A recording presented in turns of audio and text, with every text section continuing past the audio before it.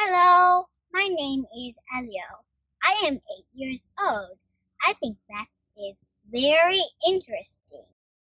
I want to show you how to learn math in a very fun way. If you like my videos, please subscribe to my channel and follow my page.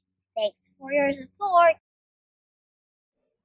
2 1 is 2, 2 2 is 4, 2 3 is 6, 2 4 is... This even can have pairs, and the other even is the same thing. Together, if we add them together, it's going to be a bigger number of pairs.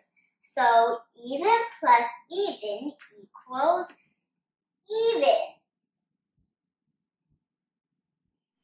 So now let's make it clear. When you subtract an odd number from another odd number, the extra ones offset. So the difference can only be an even number.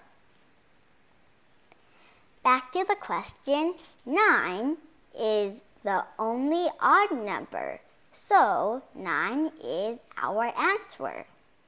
These are the entries where you multiply a number by itself.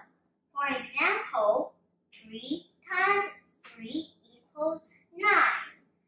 4 times 4 equals 16.